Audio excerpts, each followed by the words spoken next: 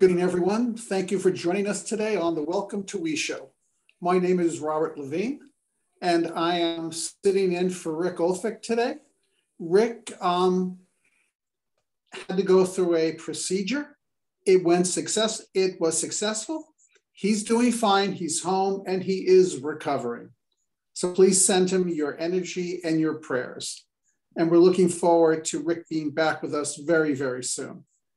So once again, I'm Robert Levine. I'm the editor of Trends for Global Grassroots Organizing, the magazine that highlights all the exciting organizations and the exciting people that are working very hard to make this and to create a better world. So We the World, as everyone here knows, is a global coalition building organization with 11 campaigns for change.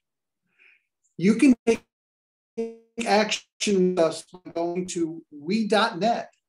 We have 3 goals. Those goals are to inspire, to inform, and to involve you and millions around the world to create a world that works for all, to go from a me society to a we society. And today we have an amazing show dedicated to the legacy and life of Dr. Martin Luther King. This weekend celebrates his birth. His birthday is January 15th. We celebrated this year on the 17th. And before we get into the show, I would like to take a moment to remember an amazing man, a good friend of We the World, Bishop Desmond Tutu, who passed away in 2021 in December. He was a champion of human rights and social justice, not only in his homeland of South Africa, but also around the world. An amazing man who's been a good friend of We. He'd been a supporter of the We campaign, the 11 Days of Global Unity, since 2004. And he most recently appeared on the 11 Days of Global Unity in 2020. So he will be missed greatly by all of us. So as we begin our show, and we have a group of amazing guests, Dr. Marty Casey, Patrick Carolan, and John Bramer. So to begin, our first segment is we're inviting, as a regular segment, we're inviting people who have contributed, who are not only good friends of We, but who have contributed to Trends magazine.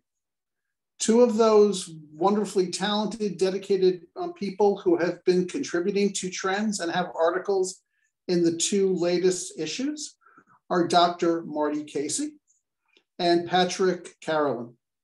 Dr. Casey is the founder of the UnGUN Institute, and this past year she was a recipient of the Presidential Lifetime Achievement Award. Congratulations, Dr. Marty. And Patrick Carolan, an activist, former executive director of the Franciscan Action Network, someone who has dedicated his life to the spiritual tradition of social justice and change. So I'd like to invite Dr. Marty Casey and Patrick for this first segment. And first of all, I want to thank you both for your contributions to Trends. They've been inspiring, really showing us a path towards living our lives in the tradition of Dr. King, using our lives, using our actions to inspire and inform and to involve the same goals of We the World. So Dr. Casey, I'd like you to come on. Dr. Marty, I'd like you to take a moment and just talk about the work you do with the UnGUN Institute as well. And if you'd like to talk a little bit about your presidential, sorry, my tongue got award. Your award, please. Wow. Well, first of all, Happy New Year, Robert. It is such an honor And a pleasure to start this year off with you being here in this space.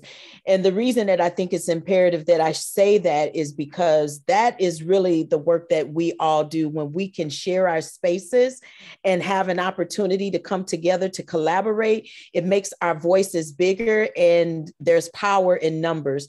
And if there's anybody who understood that, is Dr. King.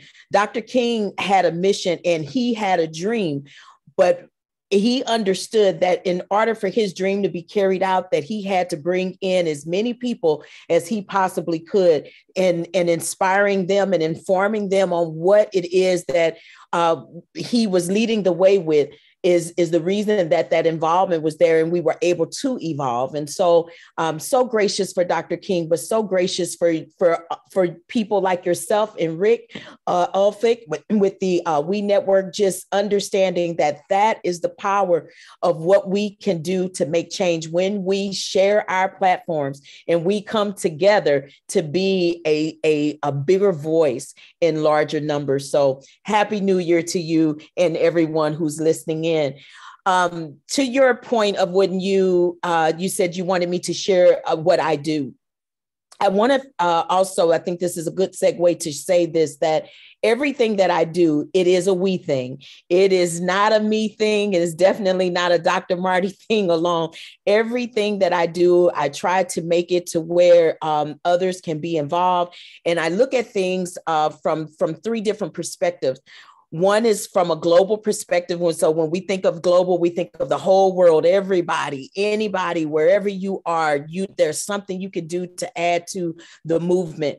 Then I look at things from a community base. And when I say community, that is also inclusive of everyone, wherever you are, maybe in the nation or, across the nation or what have you in the United States, and what can we do as a community? Because that word community connects us.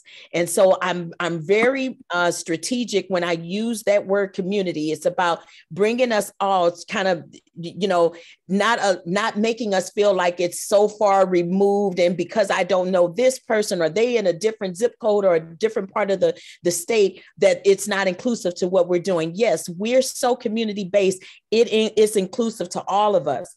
And then there's a word that I use called the village. And when I speak of the village, I'm speaking specifically from a place where Dr. Martin Luther King understood that the village needed to be a part of the community.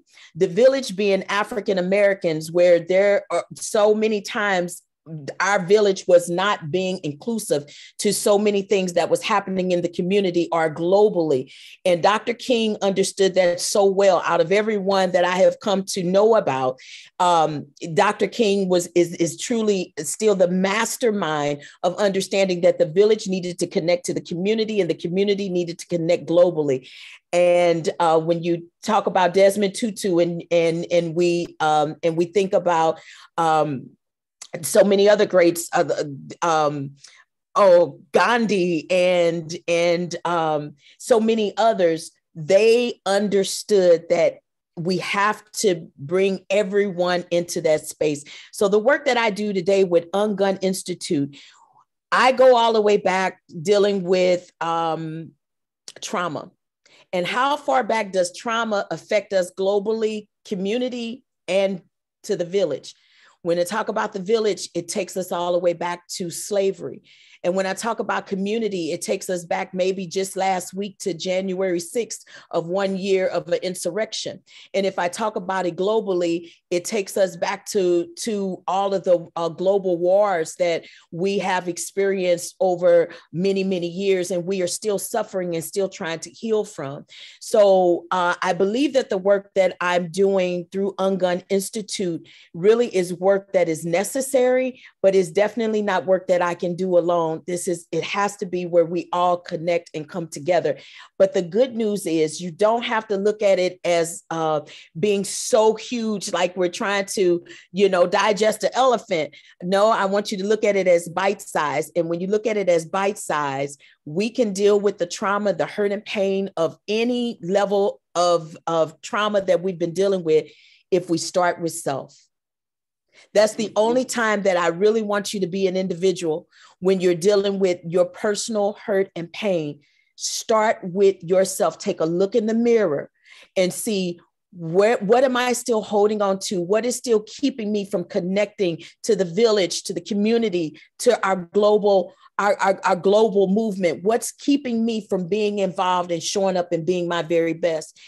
When you are able to answer that question, whether it goes back to your childhood or it goes back to generational trauma, or it may even go back to something that happened to you on yesterday, that is when UnGUN Institute can come in and assist and help you to break from that. UnGUNning is simply that, to undo, to get rid of, to remove anything that stands in the way, that becomes a block for you mentally, physically, or spiritually, keeping you from living your best life. That is what UnGUNning is all about. And I'm so excited that I have been trusted, if you will, with a mission that large to connect with anybody, anywhere in the world at any given time, because of platforms like yours, Robert and Rick's, and Zoom. And we have a way to reach each other now, that we don't have to get on an airplane and deal with the pandemic, but we can come right into a frame like this, and we can help each other out so that we can feel better and be better. Because when we feel better and we are better,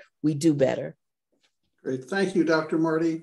What you're saying is so crucial and so important for these times, because so often I talk to people and they are so concerned, what can I do? How can I make a difference? And you speak to that, you speak to the heart, you speak about how each of us can make a difference, which is exactly what Patrick has been saying in his wonderful article, Human Rights Begins with Each of Us. Patrick, would you like to speak about that a bit? Sure, but first of all, let me say it's very difficult to follow Dr. Marty. So I'm really happy to be here with you and with all of you. And just the wonderful work that Dr. Marty does, both with UnGUN and all of the other great work that she's done. And in her presentation, she talked about the connecting. I'm part of the Franciscan family. I worked for 10 years as the executive director of the Franciscan Action Network. Those of you who know anything about the Franciscans or about the work of St. Francis of Assisi know that it's all built on the theology centered around that we're all connected. We're all part of the one. There's not separate, we're not separate, each of us are connected to each other and to all of creation. And that connection has been separated. And we have to work to bring that connection back so that we understand that we are all part of the one. And, one of the beautiful things about Franciscan theology, and not to, bore you or go into deep theological concepts, usually I have to have a couple glasses of wine before I do that. But there was a 13th century Franciscan theologian and philosopher, John Duns Scotus, and he wrote about the whole interconnectedness while we are still individuals. And we bring our individuality into our connection to all of creation. And he really stressed the idea that it was all of creation. It's not just us as humans, but all of creation. I'm an activist. I've been an activist since I was about 13 years old. I've been arrested more times than I can count for nonviolent civil disobedience. I've gone on hunger fast. I've done a lot of that. I more recently come to the conclusion that we need to really be in the transformative business. Everything we should be doing should be about transforming ourselves so that, again, we are all connected. We sometimes, and I worked in Washington, D.C. for many years, and it's wonderful people, good friends of mine, people I've been in jail with, that worked in Washington, D.C., and they would work in their silos. They would talk about how, well, I work on immigration, or I work on climate, or I work on this issue, I work on racism. And and part of what I write about, part of what I talk about is these are all symptoms. These aren't the issues. These are symptoms of the issue. The issue is, as a person of faith, whatever faith you practice, your person of faith is, are we in right relationship with God? And in doing so, are we in right relationship with all of God's creation? And, for a lot of us, a lot of religions, they have it kind of backwards. They talk about how we first have to be in right relationship with God. And then when we're in right relationship with God, we can then go and become in right relationship with all of creation. But in reality, we first have to be in right relationship with each other and all of creation. And in doing so, we then become in right relationship with God. And so I think that we need to really work together, as Dr. Marty had said, to build that connection between each of us. You know, there's people through quantum physics have figured out that what happens here, what I do here, can affect something halfway across the world. I recently watched a movie. I was invited to watch a movie called The Ant and the Grasshopper. Wonderful documentary about a woman from Africa, a farmer, who came to the United States because she didn't feel that the people in the United States really understood climate change and what it was doing to her farm. And she came to share her story about what climate change and what we were doing to her farm over in Africa. We lose sight of that. We look at our own little tiny space and say, it's only about this. It's only about me. It's about maybe my family. But what we do affects people all over the globe. And until we come to that understanding and come together like that, we're never going to be able to move forward. And I think, again, what Dr. Marty had said, and she says it much more eloquently than I can say it. So I'll leave it on that note. Thank you so much, Patrick. I think you were both quite eloquent today. And Absolutely. you bring us to the central. You're wonderful, Patrick. Thank you.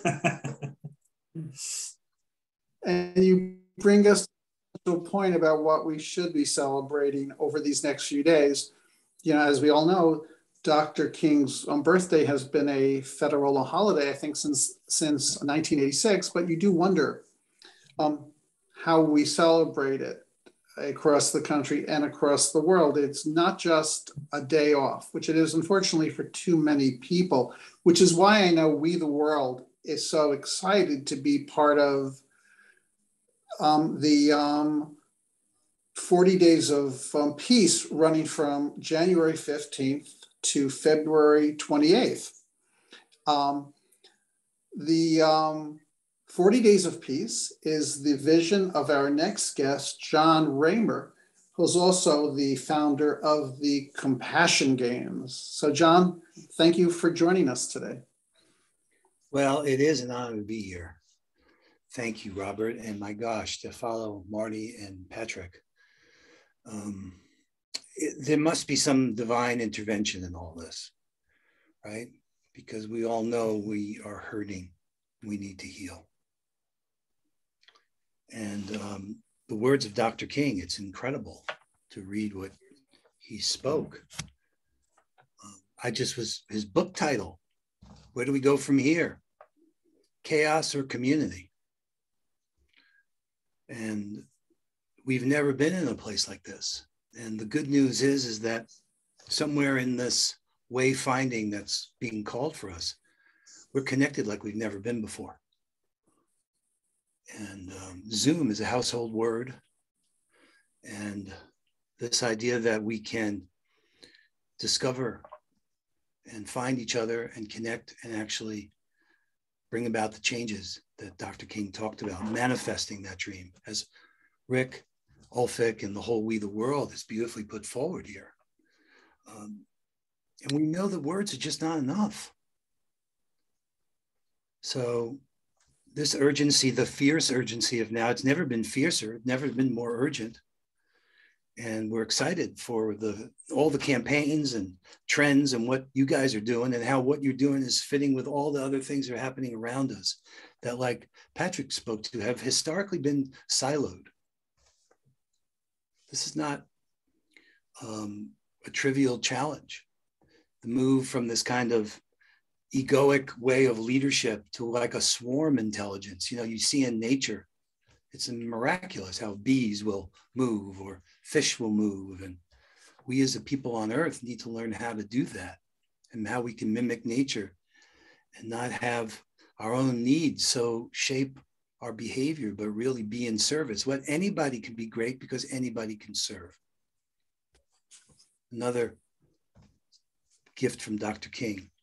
So the idea of those 40 days, by the way, it wasn't me who had that idea. It was Peter Hayes from Compassion Games who suggested that we extend this weekend, what's coming up, which is his birthday on the 15th, as well as on the 17th being the day of service, not a day off, like you said, Robert. Through the 40 days, it goes to the end of February. And there's a lot happening in that time frame. And Gandhi and King, you know, Martin Luther King went to India and inspired by the whole principles of nonviolence and the connection there during that period of time, because the bond between them is so strong and so important, because Dr. King spoke of the World House, right? It isn't just a national figure, and he wasn't just a gift to the US, but he's such a gift to the world. So healing. And you know what? People don't talk about distance learning. Let's talk about distance healing. Maybe we can start to use this environment. As the indigenous world says, we don't have places to empty. We need safe and supportive places for us to empty. And like Baldwin said, you know, everything we face can't be changed, but nothing can be changed until we face it. This was the words of James Baldwin.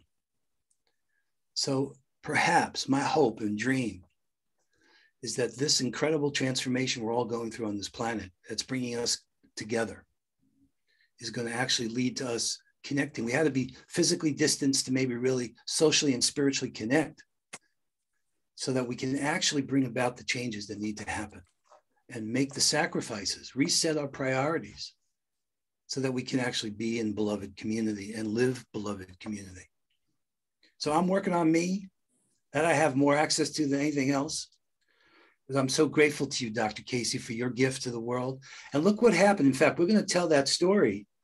And Patrick's involved in all this too. I mean, with Brother Ben and the connections, but how the death of and the murdering of George Floyd woke up so many of us, and how Black Sunday then appeared, and then how Black Sunday was seen connecting with the work happening in Australia with the Star family, who don't want to be called Aboriginal. But this injustice needs to stop. The work of the Franciscans has been saying this for years. We know it.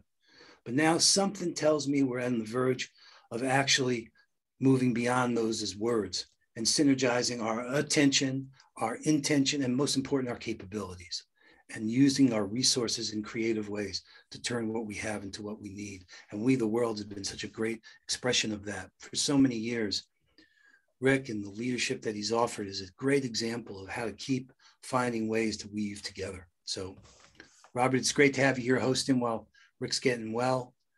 And we've got, you know, with the campaigns, 11 different campaigns and what's happening for the MLK Convergence this weekend.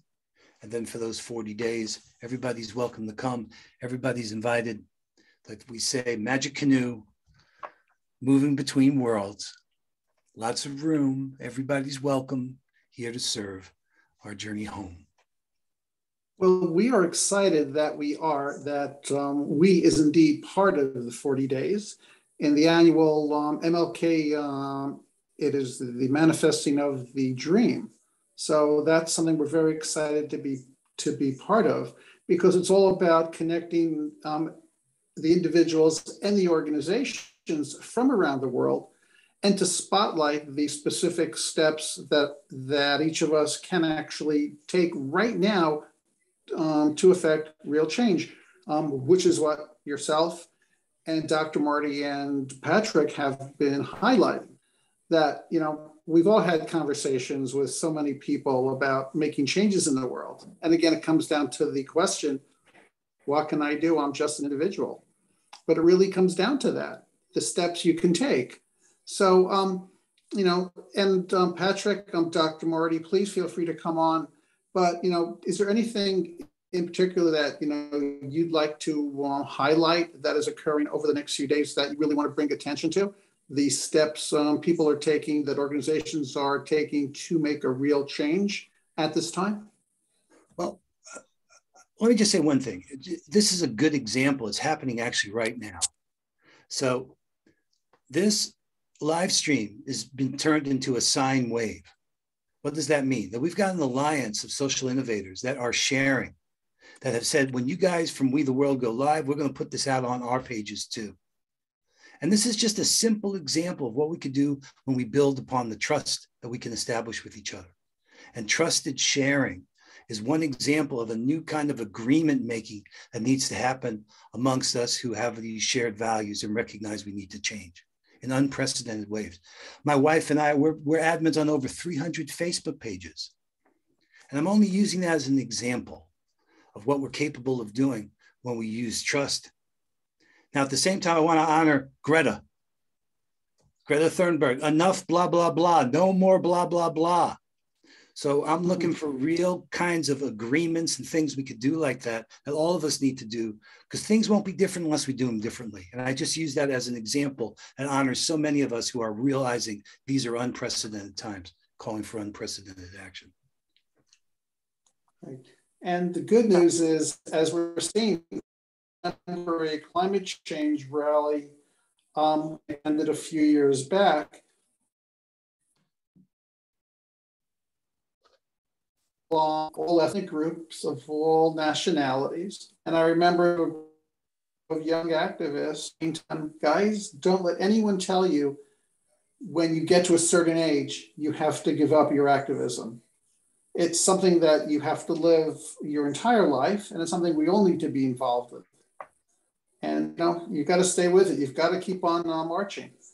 And that's why it's so great to see someone like Greta Thunberg and seeing, people from all ages, which of course was Desmond Tutu.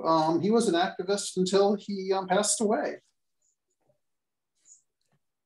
And the work you're all doing is really fabulous. And we're so glad you are part of the We community. If I could jump in real quick, Robert, on that point. I think, Bill McKibben is a really good example.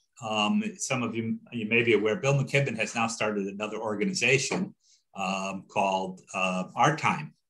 And it's an organization for people over 60.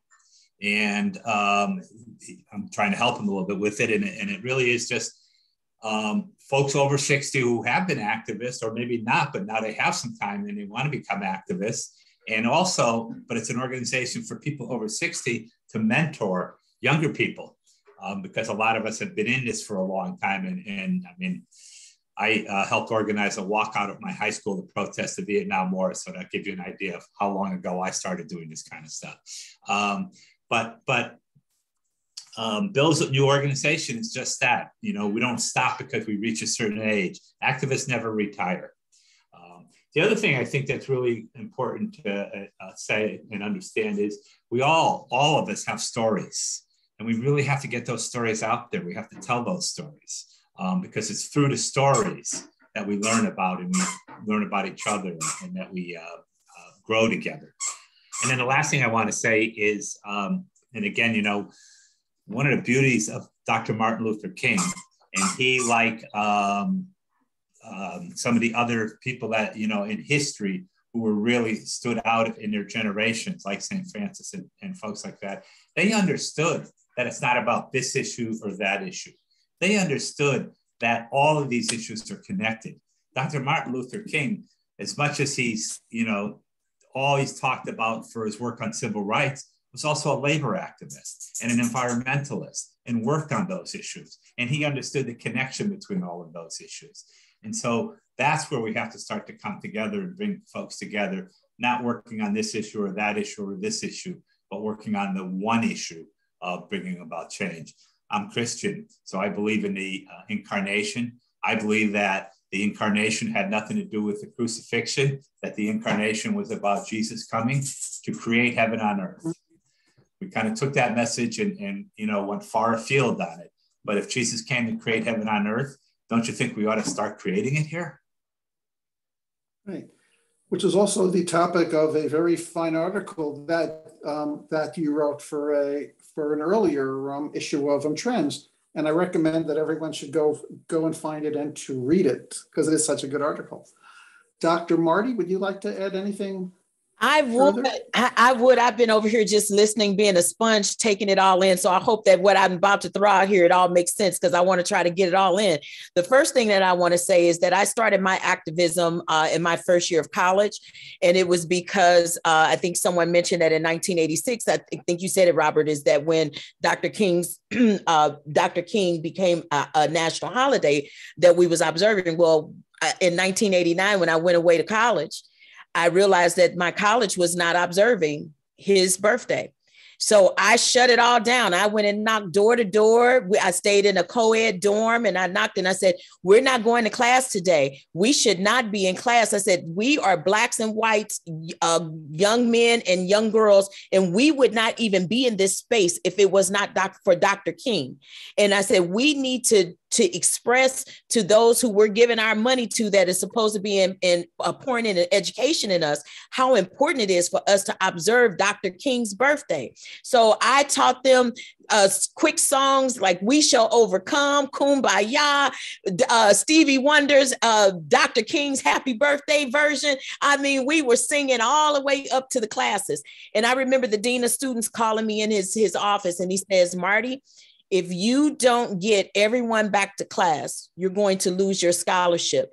I said, this is a scholarship worth losing, and I don't have to lose it. I want to give it back to you because, again, I wouldn't even be at this school right now on a full scholarship in music if it was not for Dr. King. And I'm willing to lose anything that is in comparison to how great this man was. And I'm going to tell you, I walked away from my scholarship. I did not graduate from college because of that. And just a few years ago, about 3 years ago, my college actually got in contact with me, did a big story. And if you go to my college right now, you will see on the wall, there's a big article about Dr. Marty Casey because of what I stood up for way back then in 1990. So I'm very proud to say that when we use our activism for good, and that's why I call myself an activist. I'm a professional actress / activist, and the two combined becomes a mouthpiece and an opportunity to help actually bridge that gap that we are seeing so much of a divide of. So that's the first thing that I want to say. The other thing I want to say, because I am an activist, I'm all about the arts. Stevie Wonder, had he not written that song, Happy Birthday to Dr. King, it would not have received the federal attention that it received. And for the White House to invite him to come to perform that song and get behind him to make Dr. King's birthday celebration, to put it on the level that it needed to be so that we could all join in and say, yes, this needs to become a national holiday. It began with a song, a simple happy birthday song. So every year that we hear that song, don't just listen to that song. It's like, oh yeah, that's Stevie Wonder. That's that happy birthday version. No, that song is the reason that Dr. King's birthday actually got the attention that it needed on a federal level. And I think that's really, really important. The other thing that I wanted to mention is that on January 17th, that is when we will be observing, that's the third Monday, that's when we will be observing Dr. King's birthday. Do you all know that that is also called Blue Monday? Blue Monday is the greatest or the biggest Monday, I should say, of the year, where people are committing suicide, where people are disconnecting, and I said, wow, Blue Monday is falling on Dr. King's birthday. Oh, we need to do something about this. So UnGUN Institute, knowing that and seeing that on the calendar a few months ago, I actually wanted to bookend something. So I pulled together a series of speakers, 10 speakers that we actually did a series of speakers to speak to help people to deal with their hurt and pain on November 28th. We're going to upload all of that speaker series, 6 hours of content on Blue Monday, so that if there's anybody on Dr. King's birthday that is feeling the pain and the hurt and the trauma of whatever it is that they're dealing with, we want to be able to have some resources tangible in hand to them. And I need to talk to John about this afterwards, afterwards, but we need to have this uploaded on YouTube where we can get these resources in people's homes and hands to help them, because we are not going to continue to count deaths. It's time for us to count lives. In order to do that, we have to be powerful and intentional and come together and be there for our people, for the community. Like John said, Dr. King said, is it chaos or is this community? He understood then it was bigger than the village. The village may be where you specifically come from, like the Star family. That might be your village. But when we're talking community, we're talking about everybody in the family. So that's all I have. Thank you, Dr. Marty. That's all made sense. No, you said some great things, and thank you. I did not know that about the 17th, and that's just so critical that we get the word out there. Yes. So just to clarify that, though, good news about you. Really appreciate that. The 17th is the National Day of Service. Fortunately, his birthday is on the 15th, but the whole weekend's devoted to service. And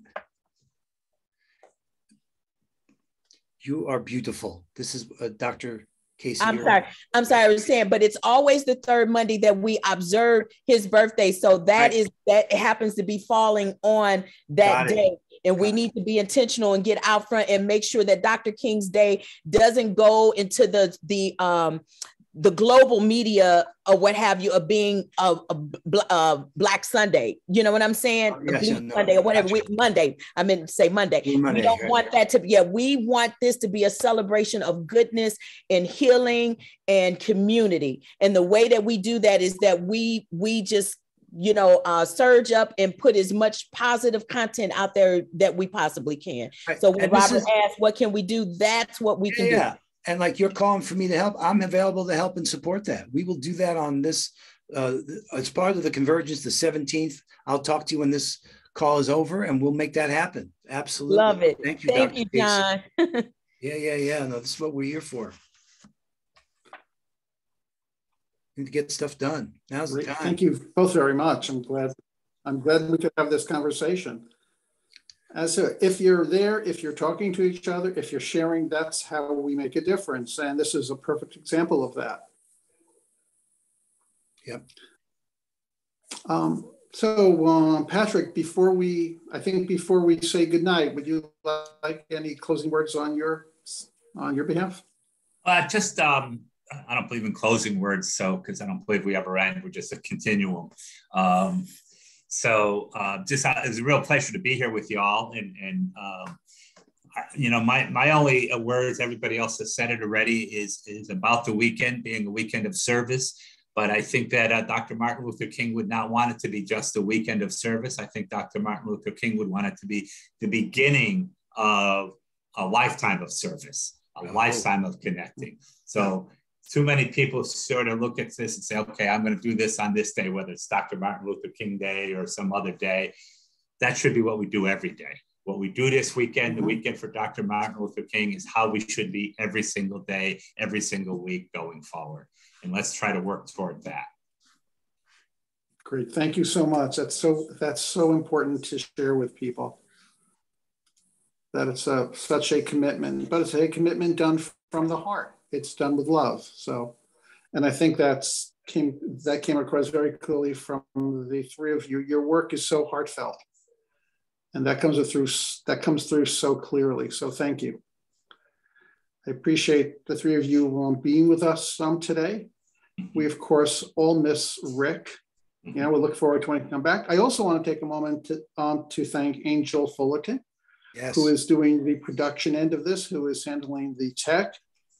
She makes all things possible, and I don't know what we do if we did not have Angel. So thank you, Angel. Thank you, Angel. Thank you, Angel. Certainly an honor to be part of this team. Great. So, Robert, can I leave one last little quick thought? Please. I just want to leave everyone with a quick visual. If butterflies can fly in the sky with bees, and bees can fly in the sky with eagles, and eagles can fly in the sky with airplanes, why can't we walk on this earth together side by side? Amen. Oh, yeah, amen. Amen. Beautiful way to close. Thank you. And as we close for the night, and again, we all send Rick our best wishes. I'd like to close with a few words that I know Rick often uses to end the show. He's quoting Jonathan Granoff, who's also part of the We community, hoping that we expands so much that there is no longer any them. So thank you for being with we this evening. Okay, good night.